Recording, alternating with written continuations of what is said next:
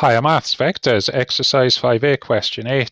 So if you had a look at this before today, you may have got a little bit confused, and that confusion probably came from the fact that I'd used part of number 9 and part of number 8 when trying to answer question 8.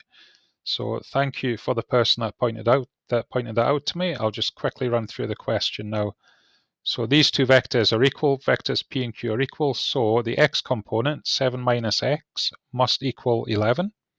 13 must equal 2y plus 5, and 2z minus 3 must equal negative 7. So looking at the x components, the top row, 7 minus x equals 11. So x would equal negative 4. 2y plus 5 must equal 13, so subtract 5 from both sides and then divide through by 2, y equals 4.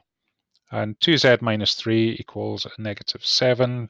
So add 3 to both sides for 2z equals negative 4, and then divide through by 2 to get z equals negative 2.